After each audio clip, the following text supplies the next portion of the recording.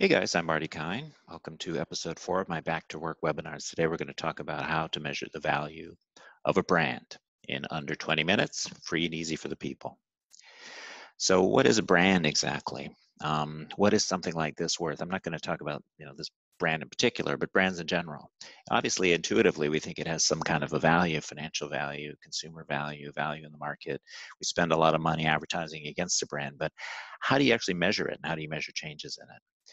First of all, I think there is a false dichotomy now made between brand and performance, and this has always been true. I think of a performance ad, for instance, as being something that's trying to get you to click and act right now, and then the branded ad would be something that's more about immersing you in a feeling, trying to change your perceptions in the long haul.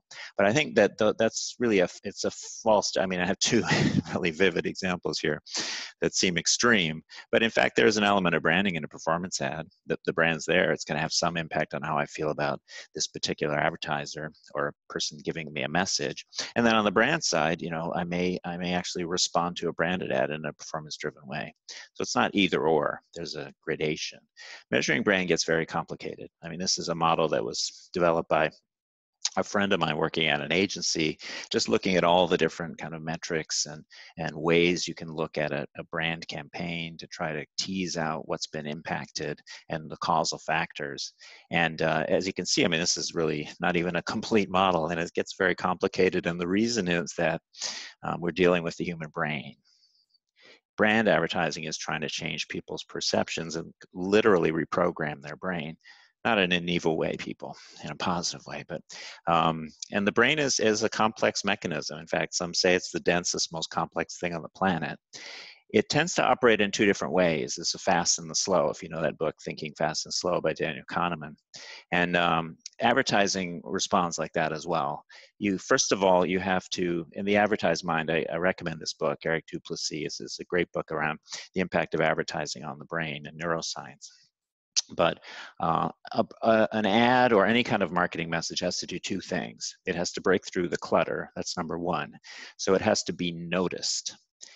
And then the second thing, and that's the fast part of the brain. So it has to be picked up by our sort of pre-conscious processing. And that's why loud emotions, loud colors, all that kind of screaming on the television, all that works because it gets your attention. And then after that, in order to have an impact as a brand, the message have an impact on the brand, it has to enter the learning process, which is the slower part of the brain. And that requires repetition. It has to be seen over and over again. And it has to have certain rubrics. According to the book, How Brands Grow, which is another great one, his point was that you've got to have a very consistent look and feel across all of your marketing because that's what people are going to register. So that's the aspect of learning. So when you're dealing with the brain, fast and slow. Now, in terms of measurement techniques, there are three common ways to measure the impact of brand marketing. There's the brand equity models, which I'll talk about, and that's more of a financial approach. Brand equity, this would be, for instance, if you're trying to sell your company and you have a known brand, a consumer brand, you kind of add up all the value of all the assets that you have, everything you can measure, your profits, your losses, your equipment, your capital stock, and then add all that up, and what's left over would be attributable to your brand or your goodwill or your equity. Brand health is a way of looking at people's perception, consumer perception of your brand and how that changes over time. And then brand impact is more about individual campaigns. So if you launch a campaign, has it had a positive or a negative impact on the business? So there are two different types of ways to measure brand and brand impact.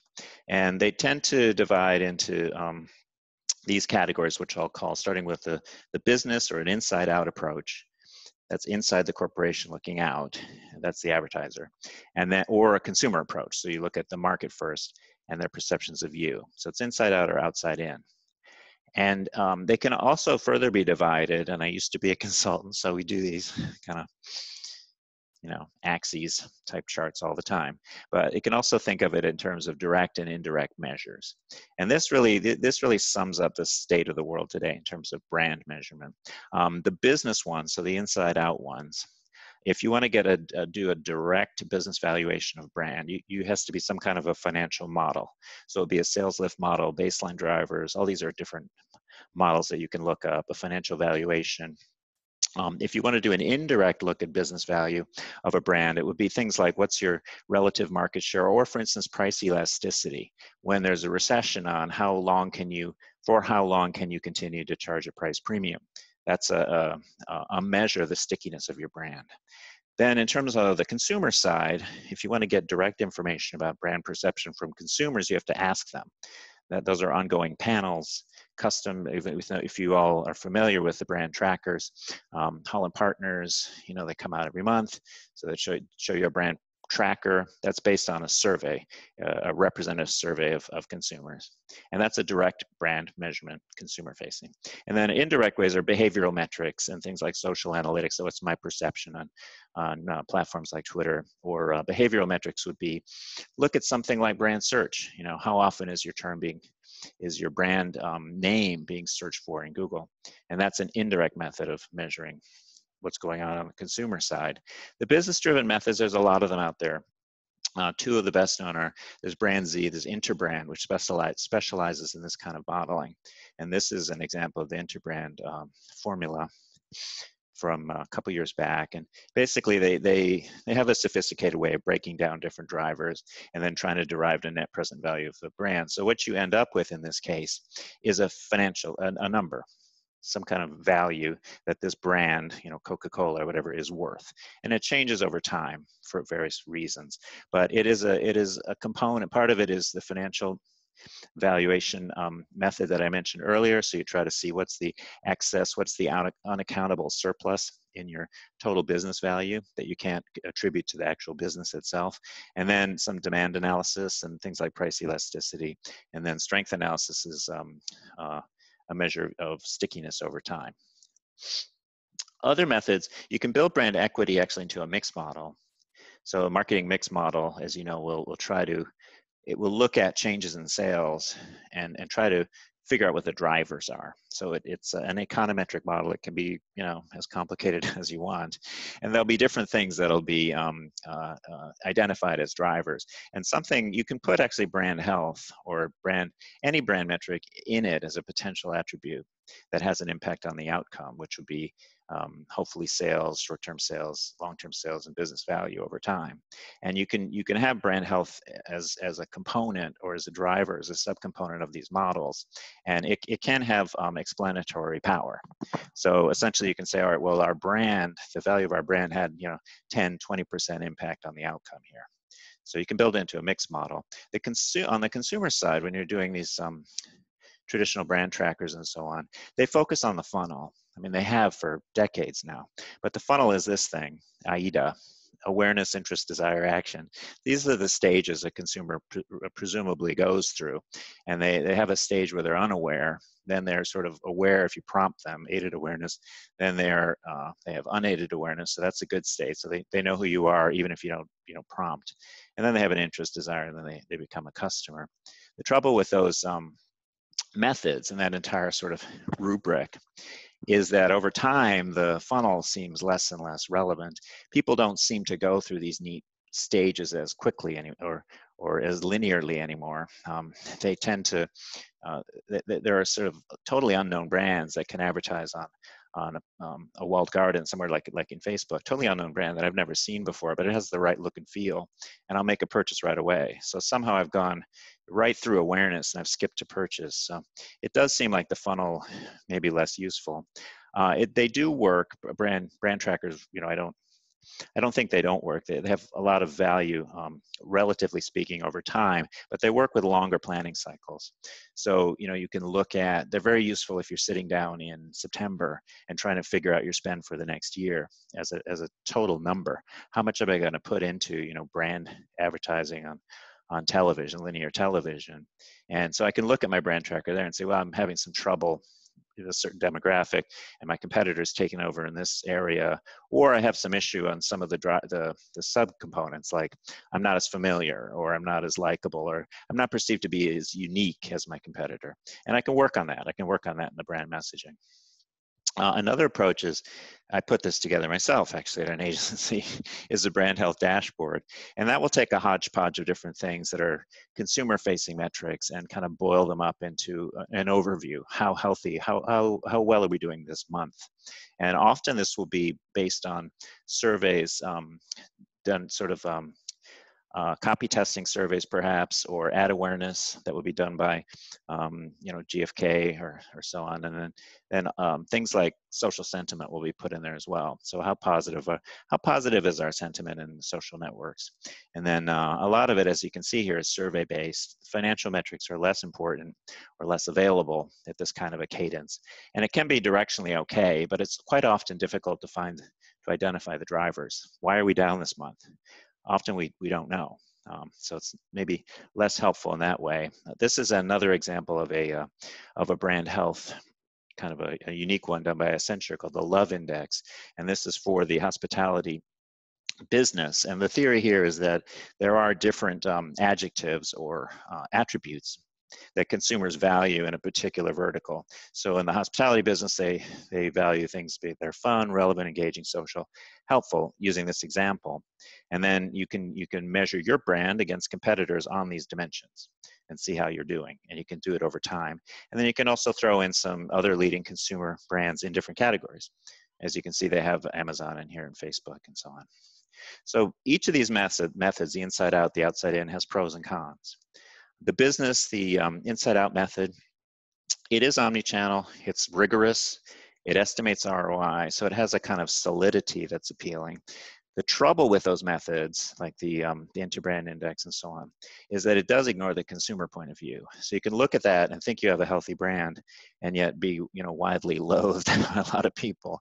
So it doesn't incorporate something that seems like it's important. The other thing is that it does give you an illusion of precision. So you can maybe know less about your brand than you think doing a financial analysis. They are difficult and expensive as well. The consumer side, it does include the consumer voice, which is good, and they can be run in flight. The issue with those is that they're not a financial value, so you often don't know the ROI of a campaign. This could be a big problem. I go to the CMO, the CFO, and I say, oh, you ran that campaign, it cost you $200 million, and we raised positive sentiment 10%. And like, great, what does that mean? Very hard to answer. The other thing is directional. It's directional output, so it's good for comparing over time, but not necessarily for hard metrics. So I would say 3 commandments. There's no real standardization. Match method to the use. So if you're trying to sell your company and you're trying to show investors what your brand is worth, do a financial method. If you're trying to improve your product or really develop a great campaign, look at consumer input and develop intelligent proxies. This is the most interesting thing that I found in my brand research. There's a study in the Harvard Business Review, it was published there, done by some academic researchers, and they found that actually the best correlation that they found to an answer to a survey question and actual likeliness to purchase, so that is action in the market, was this question here, this statement here. X is the whatever product for a person like me. Do I totally disagree or do I totally agree? So for instance, Ferrari is the luxury automobile for a person like me, whatever the brand is. And the key there is person like me. So do I think that someone who has my values, reflects my place in the world, looks like me, whatever I care about, is in my neighborhood, someone I might like to hang around with, those kind of people, are they going to be into this product? And if I totally agree with that, that's a good sign that peer pressure abiding person that I am, will buy. Some examples here. We use this actually at an agency I worked at. This is a car I would be proud to own. So that means, someone like me would be happy to go and talk to some friend of mine about how I own this car. So, it's in the club. And then a global airline, so this is the airline that gets me where I need to be. People like me, we have to go places, we need to go places. So I think a simple survey like that can tell you a lot more than some of the longer surveys. And the other thing to remember is from this book, Everybody Lies, is that you can't trust what people say on surveys. You really can't. There's a lot of great examples in this. He was looking at Google search data, and people didn't know that it was being watched. And it wasn't watched at the user level, it's all anonymized. But this guy, Seth Stevens Davidovitz, and he wrote this book, and it was fascinating. This example here, 1 billion, 1.5 billion, 500 million. It's a story that he tells about condom use. And essentially, he asked men how many condoms they used a year. He asked women how many condoms they used a year. And the numbers didn't match. I'll leave it to your imagination, but survey data lie.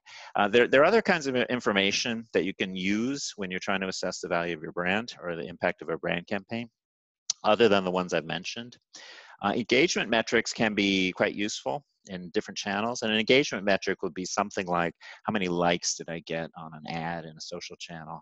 How many views did I get on my video? How many people came to my site and stayed, so multiply kind of time on site. All of that is useful. The trouble with metrics like that is you often don't know what caused it. So again, it's a driver analysis. Customer satisfaction metrics are also widely used, and they can be very useful. CSAT, customer satisfaction, sentiment, something like Net Promoter Score, reviews, advocacy, so average stars on Yelp. That would be a customer experience, a CX, or a customer satisfaction metric.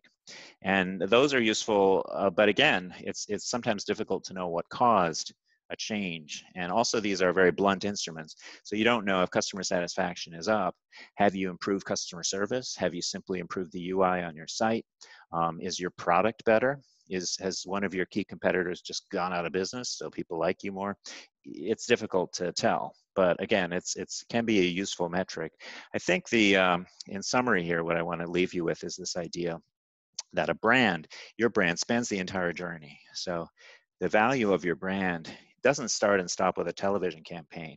It starts from the moment someone becomes aware of you, or a group of people becomes aware of you, and then they go through a journey and they become, they involved, and they know a little bit more about you. Maybe they become a customer, then they have a complaint, they deal with customer service, they leave you, they go to a competitor, they come back. All of that is kind of impacting your brand.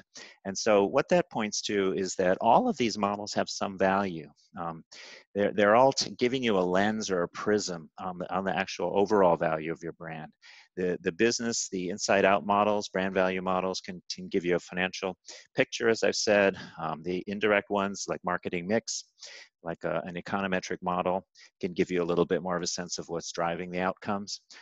Customer experience metrics and engagement metrics can give you an indirect view of what your customers are thinking, or in some cases a direct view if you're asking for a Net Promoter Score, and then brand trackers and surveys in a similar way. So I like to think of brand as a layer of metrics. You want to bubble up to an overall brand value, and whether that's financial or other, and I would argue for other. That is a weighted index of a bunch of different components. And those different components include strategic metrics, channel metrics, so how are you doing on your site, and then tactical metrics, so that would be customer experience, and brand ad perception, so media metrics. So it's basically a weighted hierarchy of metrics that come from all of the areas that I've mentioned. Now, what's the right weight? What are the exact right metrics? Depends on your business, and it depends on your business strategy. What are you trying to do?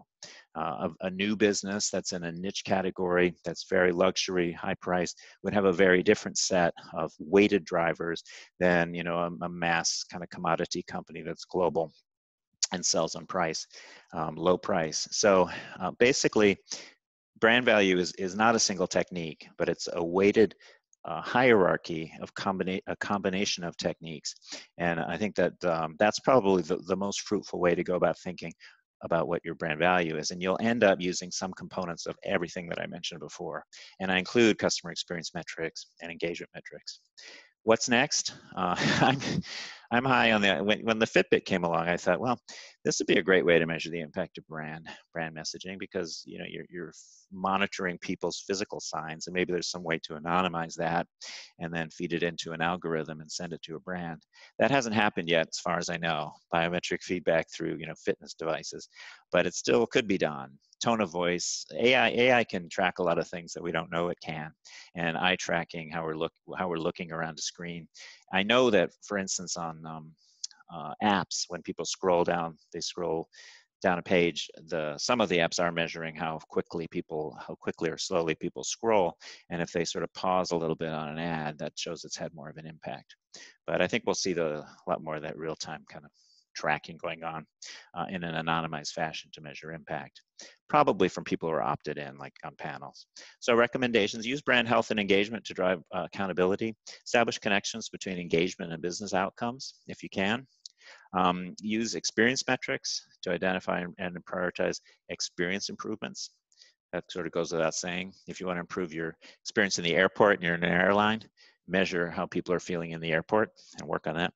And then build a dashboard view of brand health engagement using the integrated approach, and tailor the dashboards to focus attention on the metrics. If you're interested in dashboards, actually my episode number 3 was how to build a dashboard. It talks about some of those topics. So I want to thank you very much for joining me. I'm Marty Kihn. That's my cat, Jerry, who was actually here the whole time. And we will see you next time. Thanks.